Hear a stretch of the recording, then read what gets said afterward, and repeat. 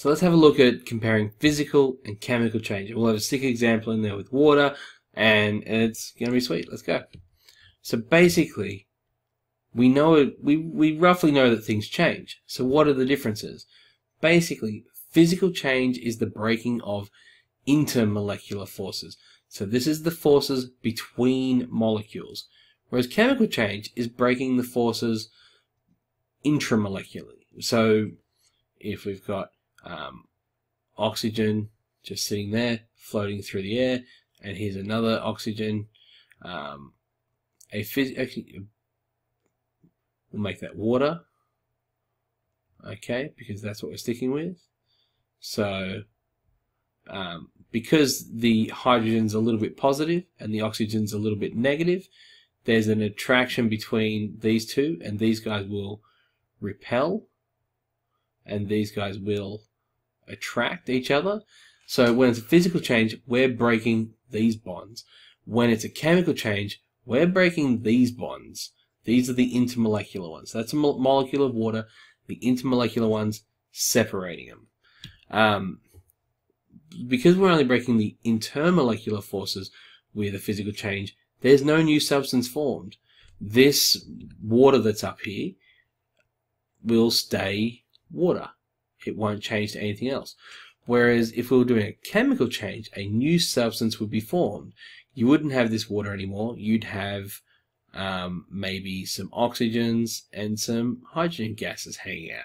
You would have something new substances. Now, there is no forming of new bonds, new intramolecular bonds with a physical change. You are just going to have new intermolecular bonds, if any at all. Whereas in a chemical change, you will form intramolecular bonds. Okay, so a new substance is formed. Okay, so here's the intramolecular bonds before. Here is the intramolecular bonds you have now. So within the molecule, the bonds are different.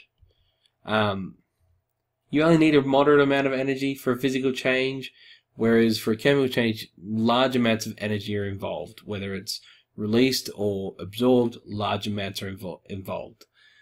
Physical changes are very easily reversible. So if you boil your water and you've kept it all, it will condense out. If you have melted your ice, you can refreeze it. Whereas if you change your water to hydrogen and oxygen gas, it's very hard. It's quite easy to burn the hydrogen, doesn't matter. But it's not easy to get it back into water. It is not a reversible change. Physical change. Examples are change of state, change of shape. So if you bash something or cut it, filtration, evaporation, they're physical changes. Chemical changes, chemical reactions. When you break the egg, that's a physical change. When you cook the egg, that's chemical changes. So let's have a look at boiling of water. We get a vapor, that's all fine. This is our heat source, this is our beaker of water, these are our water molecules. And what we'll notice as we start to boil it is that the water molecules will lift into the air. But they are still water molecules. They didn't change to anything different. So it's a physical change, and it's a change of phase from liquid to gas. It's called boiling. No new substance is formed. Steam from water, not a new substance. Same thing, different phase. A moderate amount of energy. Doesn't take that much energy to boil water or to get it to evaporate. It will do it in sunlight. And here we go. Here's our equation. It goes from H2O to H2O. The only difference is this L or G, which means liquid, gas. That's it. Now, if we have a look at electrolysis of water, however, that's a different story. So here we can see we've got water in a beaker, and we have electrodes there. They've used pencils because you can use carbon to do it. Electrodes here. And we have a source of energy, which is our battery or a transformer. Here we have, so what happens? Water here. And when we run electricity through it, so that's a lot of energy compared to just a little bit of sunlight, a lot of energy, sorry. What we have around the cathode, which is the positive electrode, we'll have oxygen forming.